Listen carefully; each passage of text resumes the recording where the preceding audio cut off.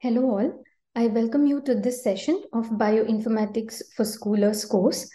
In today's lecture, we will be learning about some major file formats which we use in bioinformatics, how do they look like and what exactly do they mean. Before starting, let us quickly brush up some basics which you guys would have got familiar in many of the previous lectures.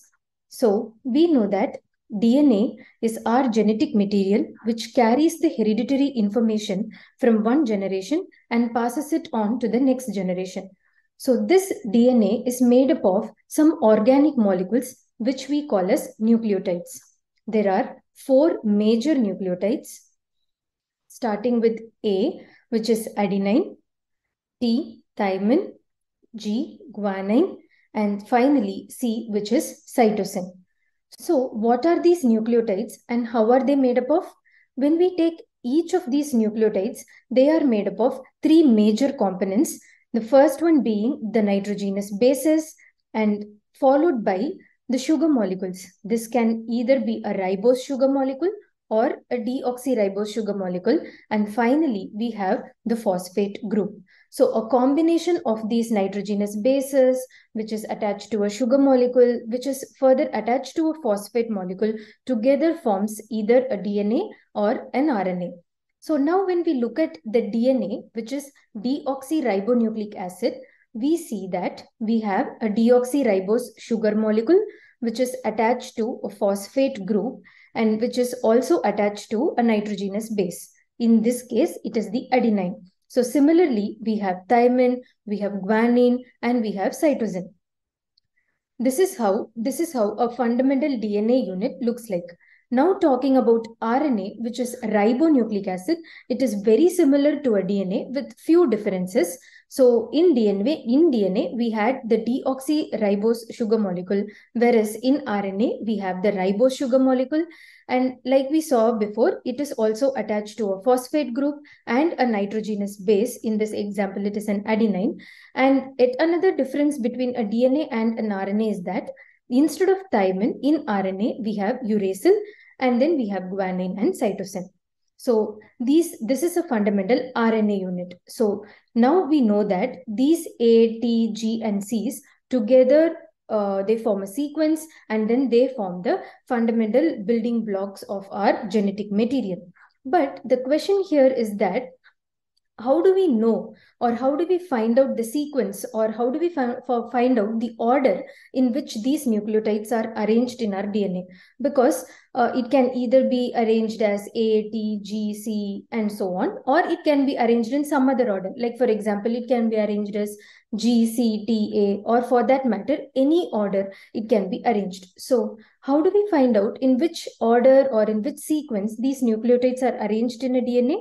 So for that, we have a technique called as DNA sequencing. So for the next few minutes, we are going to have a very quick overview of how this DNA sequencing technique works. So let us see that. Let us see how this DNA sequencing technique works. We know that human genome is very huge and it is made up of 3.2 billion nucleotides. That is, it is made up of 3.2 billion A, T, G, and C's.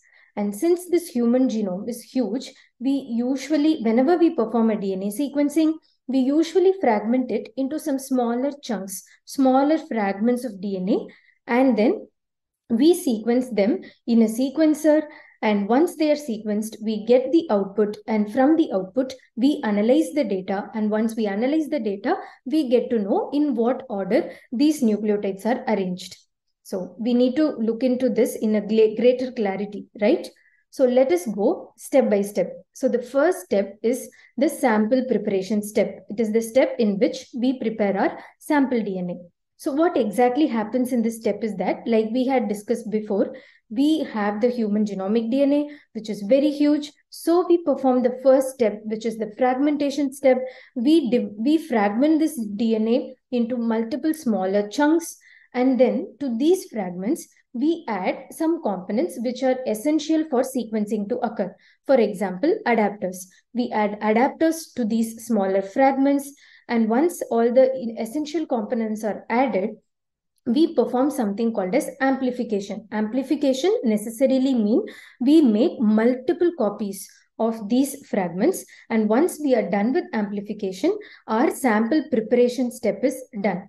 So now we are done with our sample preparation. We have our sample ready. So once we have our sample ready, we are good enough to go with our sequencing step. So with every sequencer, we have something called as a flow cell. Every sequencer has flow cell, and in this flow cell, we are going to load our sample, which we had prepared in our previous step. And this flow cell we are going to put inside our sequencer. So what exactly happens in a sequencing procedure is that we have our template DNA, that is the single-stranded DNA, which we see here. And based on what nucleotide is present in our template DNA, the complementary synthetic nucleotide gets added at that particular position. For example, here the first nucleotide is T, and the complementary nucleotide to T is A. So what happens is A gets added to this particular position. Similarly, wherever there is a T, the synthetic A gets added. And similarly, wherever there is a T gets added, and wherever there is a C, the G gets added. And based on whatever synthetic nucleotide is getting added to the template DNA, a light is generated in the sequencer, and this light is specific to whichever nucleotide is getting added. For example, if it is A, then a yellow light gets generated, just for example. And for example, if we have a G, a green light gets generated. If we have a T, a blue light gets generated. And if a C is getting attached to our template DNA, a red light is getting generated. So now we are done with sequencing, and we are going to store that data in form of a human readable file using some of the computational tools. And in this lecture, we are going to see how exactly these files look like and how are we going to interpret these files. So before going into that, we need to discuss why do we need to organize this data into a particular format, or what exactly are these file formats and why are they important. The reason is that let us consider a case where we have a file and it has multiple lines of A, T, G, C alphabets which gets listed. So obviously we get confused in how to interpret this data, or what exactly does this data even mean. Whereas on the other hand, let us consider we have a file, and that file gives us the data of what exactly the sequence is, or the sequences from which organism, and how good quality or bad quality that sequence is. In some predefined template or context, it becomes very much easier for us to interpret the data. So this is the whole point. Why do we need to organize the data which we get from a sequencing output into some specific formats? The whole reason to do this is for easier interpretation. So with this known, let us go into the very first file format which we are going to discuss for today's lecture, that is the FASTA file. A FASTA file is generally used to store sequence information, and this sequence information can either be a nucleotide, that is a DNA information, or a protein information. So DNA information is usually stored in the form of nucleotides, that is A, T, G, and C, whereas protein information is usually stored in terms of amino acids. Now, when we look at the history, when was this FASTA file developed, or when was this FASTA file format initially developed, we see that the fact is there was a software called as FASTA, which was developed in the year of 1985 by David J. Lipman and William Pearson. And this particular software, for this particular software, the input file which they had developed was very simple. It consisted of just 2 lines. The first line was a description line, which gave a very quick or a brief description about what the sequence is. And the second line is the sequence itself. Since this input format was very simple, in the later days, it got adapted as the standard format to store the sequence information of either DNA, RNA, or protein sequences. So let us take a detailed look into how a FASTA file would look like. So like we had discussed earlier, a FASTA file is a text-based format which could consist or which could represent a nucleotide sequence or a protein sequence. And if it is a nucleotide FASTA, it will consist of nucleotides such as A, T, G, and C. We have an example of a nucleotide FASTA here. So this is how a FASTA file will look like. And since it is a nucleotide FASTA, we are able to see continuous arrangement of multiple A, T, G, and C's here. Whereas when we look at a protein FASTA, like I had stated before, it does not contain A, T, G, and C, whereas it will contain amino acid, one letter code of amino acids. For example, V stands for valine, A stands for aniline, and similarly for every amino acid, we have a one letter code. And this is how a protein FASTA would look like. So here we could see multiple other alphabets other than A, T, G, and C. So this is how a protein FASTA would look like. Now, talking about what exactly a FASTA file contains or how are we going to interpret a FASTA file, we will talk about the components of a FASTA file. So every FASTA file consists of two major components. The first one is the definition line or a sequence identifier line. So this is basically the first line which describes about the sequence, which gives us information about what that particular sequence is. And the second line is the nucleotide or a protein sequence. So let us consider this example. So the line which is bolded here is the first line, that is the sequence identifier line.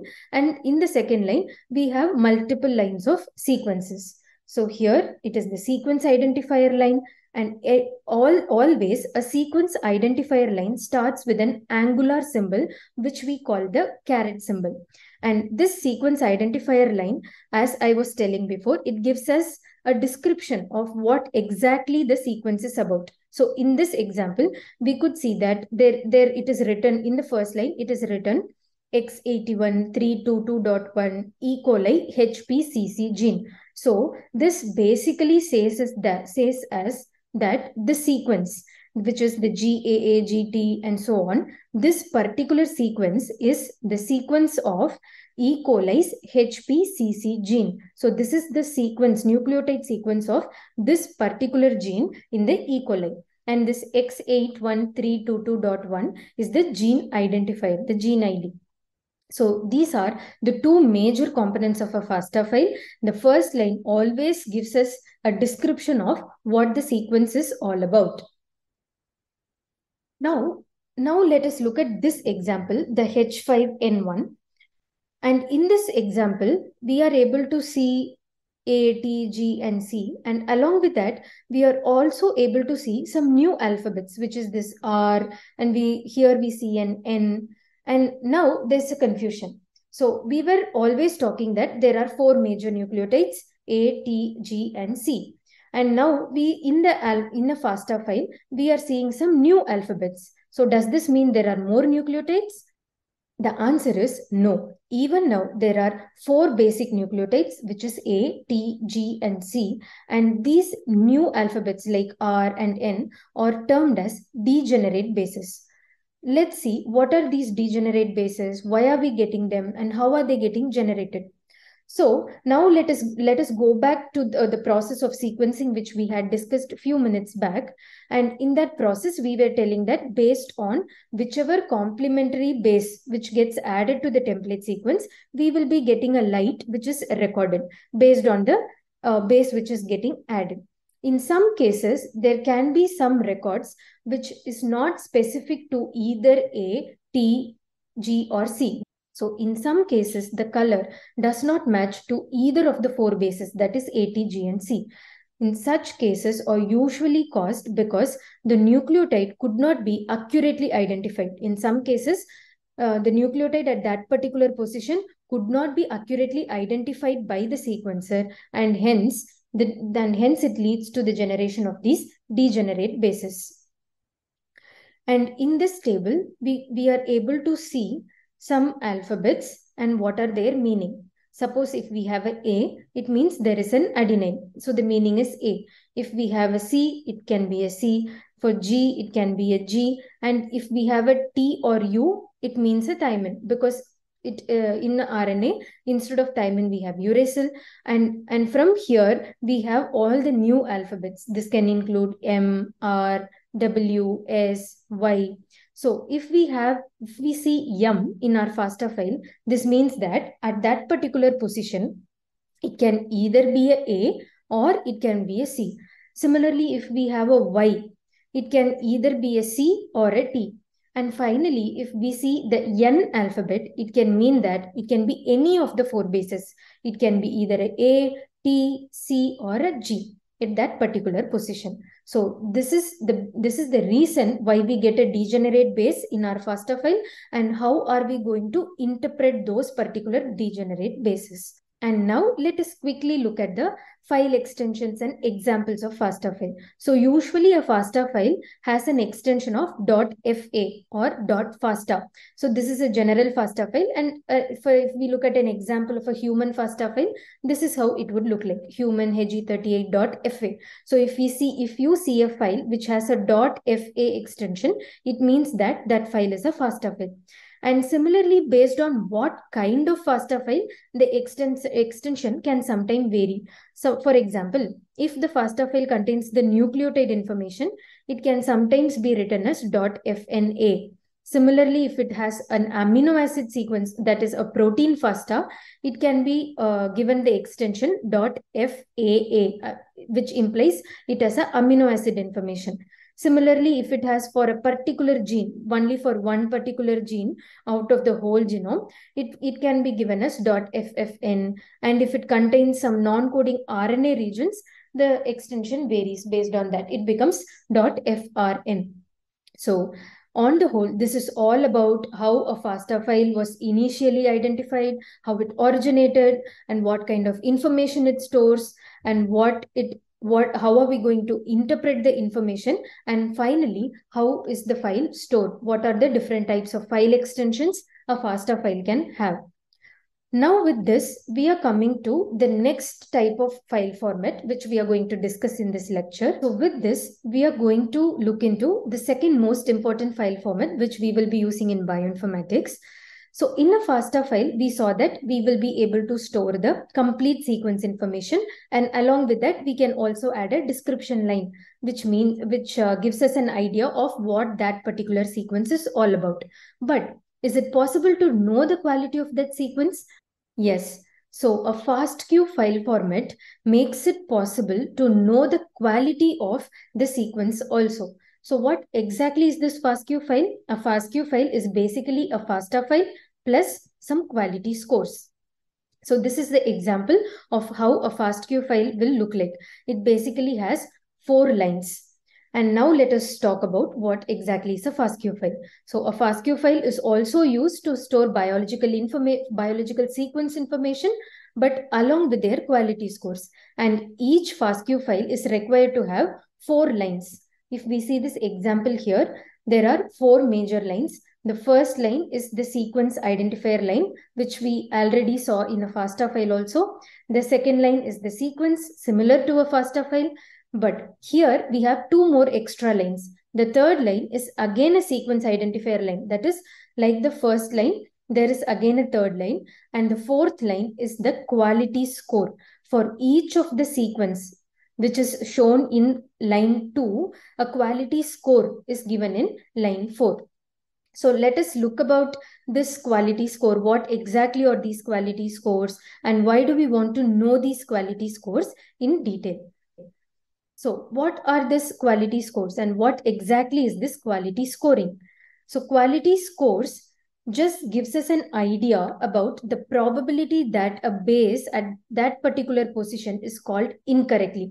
Let us say in position 1, we are getting A. So how sure is it that particular position it is really a or is it some other base? So based on the quality score, we will get to know if that particular base is called correctly or incorrectly.